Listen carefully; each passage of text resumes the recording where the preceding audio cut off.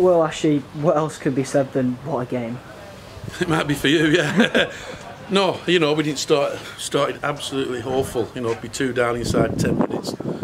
Then we had to change the shape, made a substitution, and then we were good then for half an hour. Played some really, really good stuff, got the goal. Then I don't know what the hell happened at half time. They've sent the keeper off. Come out second half, and I thought we were good. Bright in spells.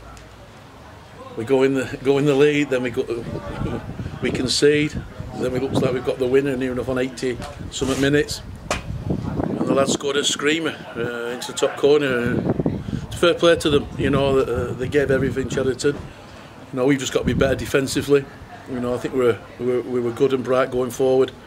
To score 4 goals at home and not win, that tells you something ain't right at the back there. But listen, it just sums up what's happening at the moment. We're having no luck whatsoever.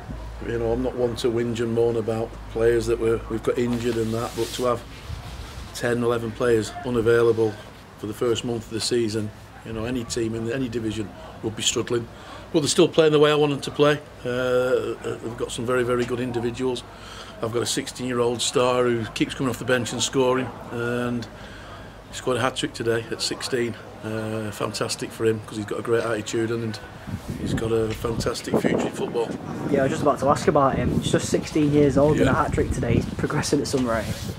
Yeah, I said before the game, the team talk, I said you should be knocking on my door after this game, because you should be starting. Sometimes an age puts you off, but he's certainly ready. He showed that today, not just his goals, he understands football, he comes off his shape well, and he links up really well with Mitch at the right back. So he's my man of match today. He head and shoulders and took his goals ever so well.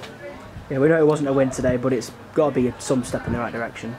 Yeah, we have been played every game we've played, by the replay second half against Widnes. I think we were poor, but every other game I think we've been bang at it.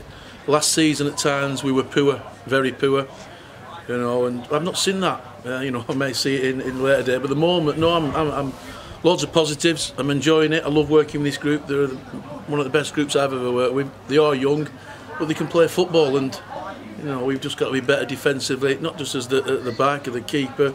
As a team, we have to show that desire not to let crosses go in the box, close them down, but they'll learn, we'll get there.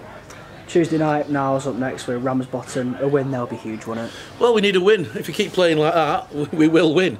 With all the possession we're having, our football's good. We looked a goal threat today. Shaq played his debut today for us. He looked a threat.